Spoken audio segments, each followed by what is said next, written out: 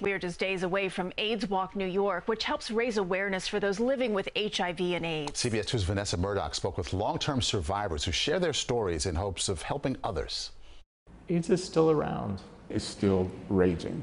Long-term survivors Kenneth D. Teasley and Scott Hamilton live with HIV and have for decades. Scott recalls sharing the news he was HIV positive with loved ones and coworkers in the early 2000s. I didn't lose a friend, and I only got warmth and beauty out of it.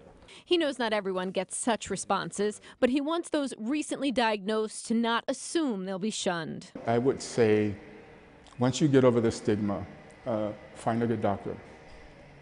And work with them. Shortly after Teasley learned he was HIV positive, he was also diagnosed with kidney disease. He's lived with both for 29 years. In 2016, I was called into the office and asked if I would want to participate, and I said yes.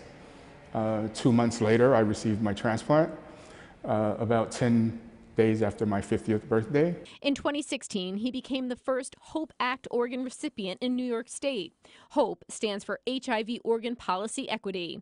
Teasley received a kidney from an HIV-positive donor. What did I just do?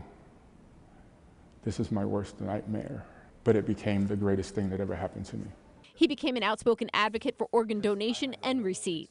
I felt it was someone's responsibility to tell other people who were HIV that this option was available. Teasley also dedicated his time to research with the SHARE Project, survivors of HIV advocating for research equity. A survey just completed revealed people with HIV, yes, they want a cure, but they also want to make sure that their doctors will be able to treat them. Survivors 50 and older want focus and research on cognitive decline.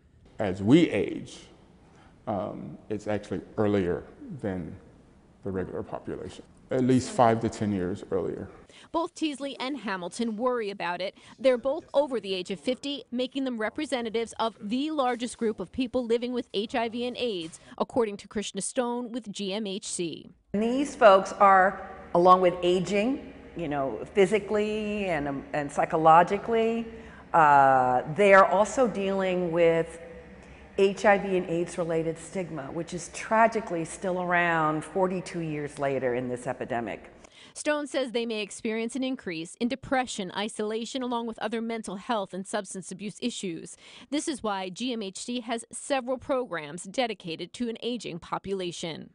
Socialization is key to supporting long-term survivors. The Healthy Aging Project offers workshops and support groups. The Terry Brene and David Bozier Hub for Long-Term Survivors helps those diagnosed prior to 1996 lead healthy, happy lives. The Buddy program uses trained volunteers to provide emotional support, visit with clients, or go on outings with them. And Thriving at 50 and Beyond for Black and Latinx survivors offers discussion groups and webinars. Hamilton says GMH services prove incredibly beneficial to him. The long-term survivor group was really instrumental to me coming out of COVID. Social interaction, trying to meet other people that have HIV. His relationship with GMHC started in the early 2000s at AIDS Walk New York. He walked last year, too. It was a joyous occasion being in Central Park and walking around with other people that are there to support you. And plans on rocking the park this weekend. AIDS Walk New York takes place this Sunday, May 21st. Thousands will flood Central Park to take part in GMHC's largest fundraiser.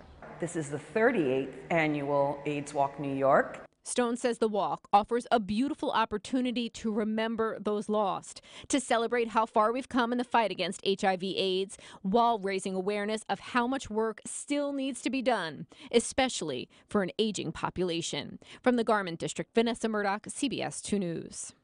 And CBS 2 is a proud sponsor of this weekend's AIDS Walk. We'd love for you to join in. For more information on signing up, head over to cbsnewyork.com. And if you can't make it, be sure to watch the opening ceremony this Sunday morning, 9:15, streaming only on CBS News New York.